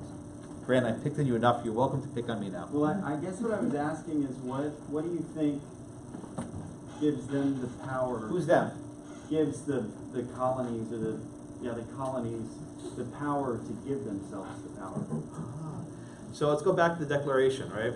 You have it with you. And I guess that's what I was saying was, because they point back to the Creator, that's where morality first enters. I don't know if I'm even making sense. So if you turn to page 22 in your constitutions, right? Actually, the bottom of page 21 of your declarations, right? It says, we therefore, the representatives of the United States of America, in General Congress assembled, appealing to the Supreme Judge of the world for the rectitude of our intentions, do in the name and by authority of the good people of these colonies, solemnly publish and declare that these United Colonies are and of right ought to be free and independent states, that they are absolved from all allegiances to the crown, and that all political connection between them and the state of Britain is and ought to be dissolved. And here comes the big part. And as free and independent states, they have full power to levy war, conclude peace, contract alliances, establish commerce, and do all their acts and things which independent states may have right to. That is Jefferson, right? By the act of independence under this natural law theory, they are assuming the powers of sovereign states that formerly belonged to the crown. They are now their own police. And by forming this union, this Continental Congress, they delegated certain powers to the central government, but retained all others for themselves. But your answer about morality is good, though, right? Amber, what role does Justice Harlan see in morality with respect to the lottery tickets? Well, I mean, at the time they were seen as very wrong. A pestilence, right? A pestilence. It's like you know, the locust from the plague in the Bible, right? You have these pestilence, right? Where does morality play into the Constitution? I just yelled at Brandon saying we don't have a morality clause, right? Where does morality play in Harlan?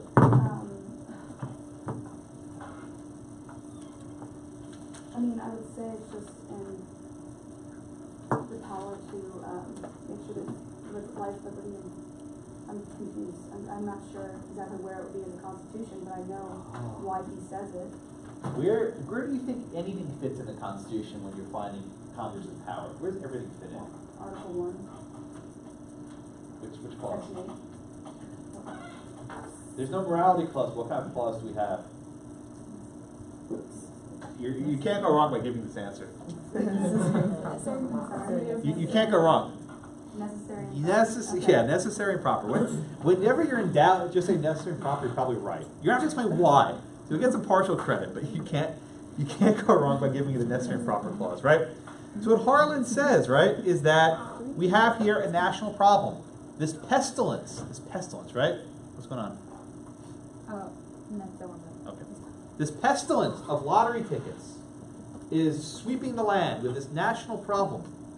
And Congress has the power to regulate its interstate movement under the Commerce Clause, but it's made even stronger by necessary and proper. That lest there be any doubt, Congress has the power to eradicate this national pestilence which are plaguing our people and interfering with interstate commerce. Right? We don't need to lay down a bright line rule or predict any future cases. All we have to decide here is that lottery tickets are the subject of traffic from one state to another, and Congress has authority over such commerce and may prohibit it. Now, David, the Constitution says Congress can regulate commerce. Does that give it the power to criminalize it and prohibit it? What does Harlan say? Let's get those most important words. Congress can regulate commerce, and they prohibit it. What does Harlan say? Do you know?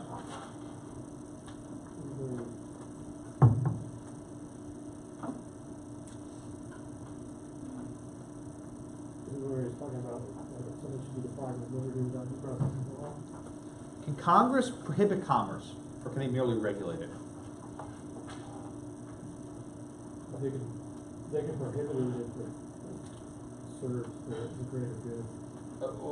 What do you mean greater good?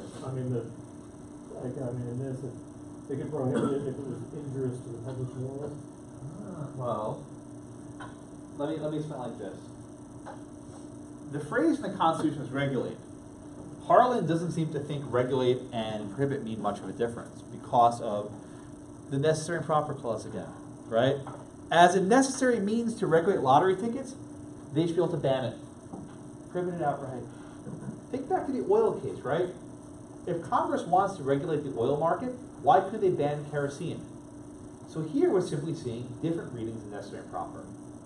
How stretchy, how elastic can you get it? Okay?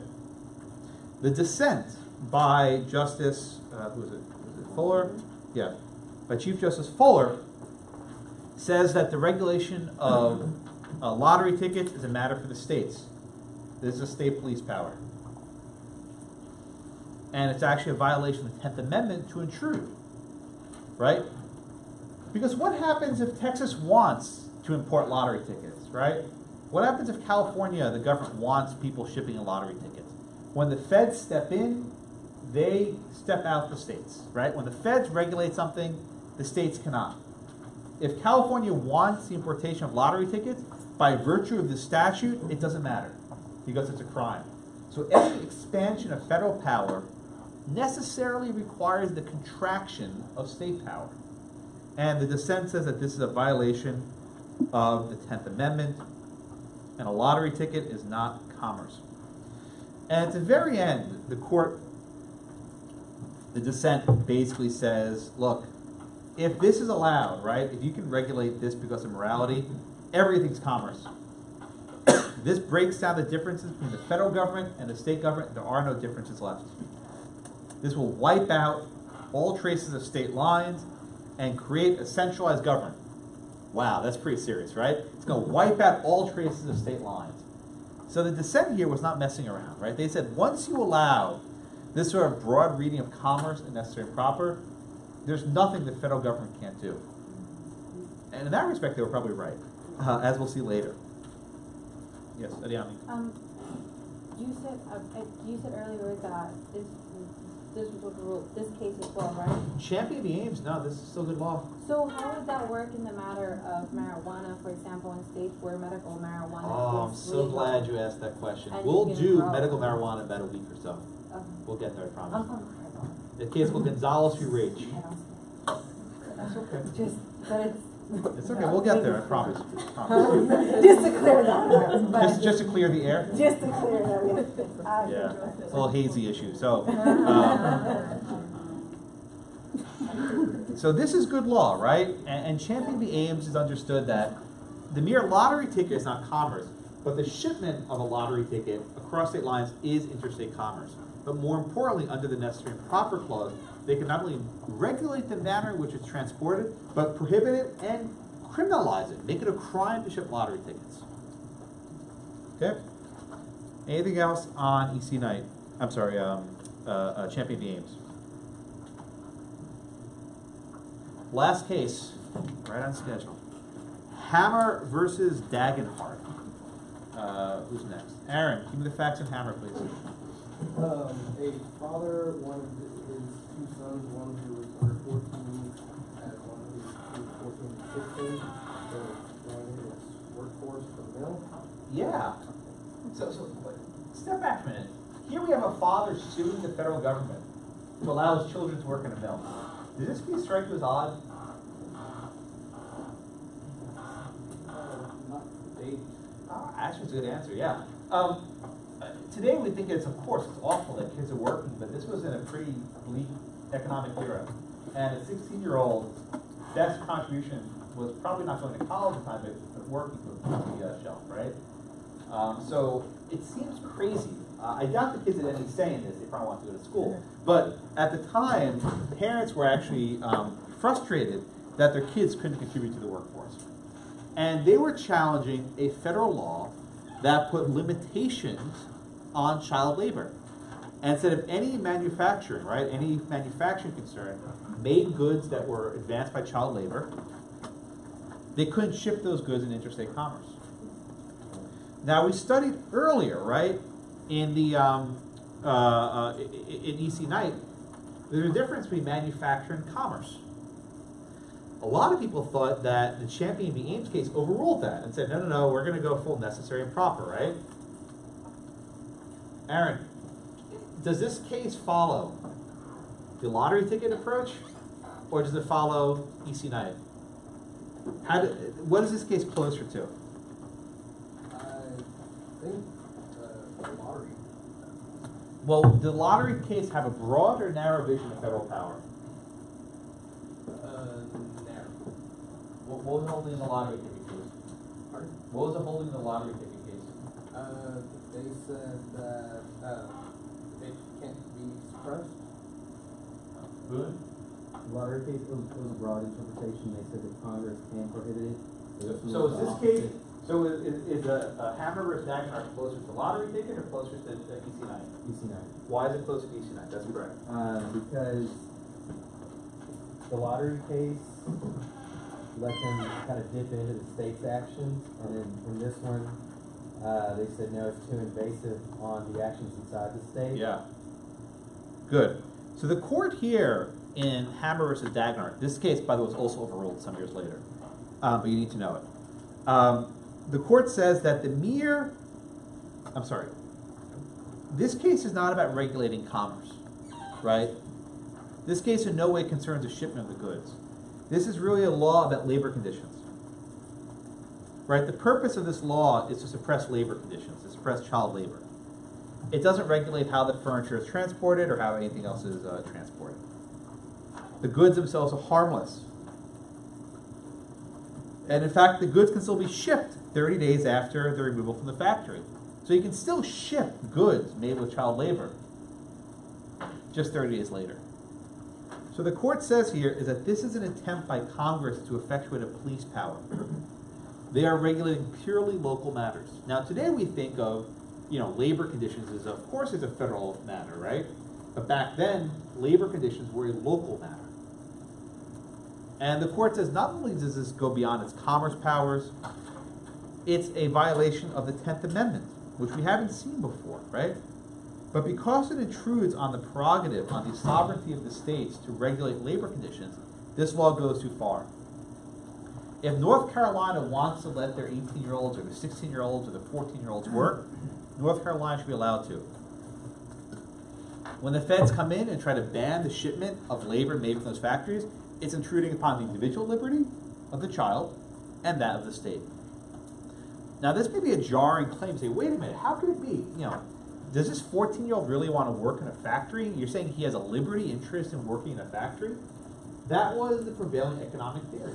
The idea that you have the right to make a contract. And if you're a 14-year-old, your parent can make you engage in a contract. And the government can't get between you and the employer. Okay?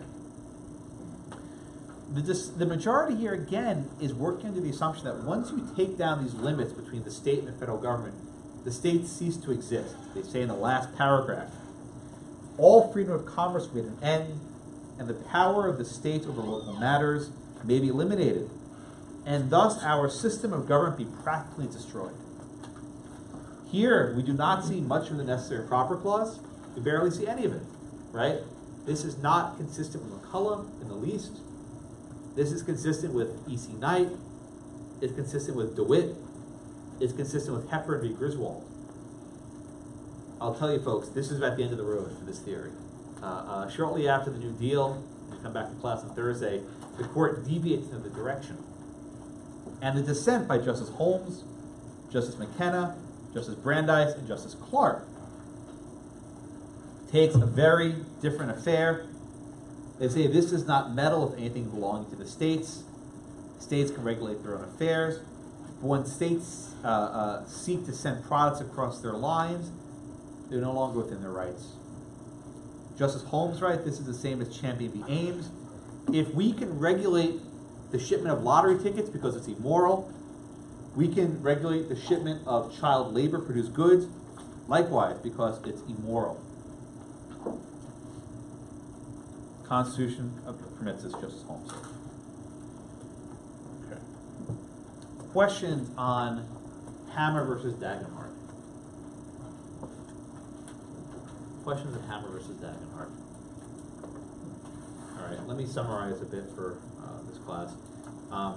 One of the advantages of teaching these doctrines chronologically is you can see how they go all over the place, and they're not consistent. Last week we started with McCullough, which Chief Justice Marshall gave a very broad reading to commerce and necessary and proper. We then did Prigg v. Pennsylvania, where again the court gave a broad reading to necessary and proper with respect to the Fugitive Slave Clause and the Fugitive Slave Act. We moved on to a couple of opinions from Chief Justice Chase, who read federal power narrowly in DeWitt and Hepburn. But then that was overturned shortly thereafter in Knox v. Lee. We get to the progressive era. We have decisions in E.C. Knight and some years later in Hammer v. Dagenhart, which again read necessary and proper very narrowly, have a concern for the 10th Amendment, and don't want to supplant the local police power. But the decision that will win the day is Champion v. Ames, that reads the Congress's power very broadly and allows Congress to prohibit the shipment of lottery tickets across state lines in pursuit of a morality power, even though Congress has no police power under the Constitution. Any questions? I will see you on Thursday. Thank you very much.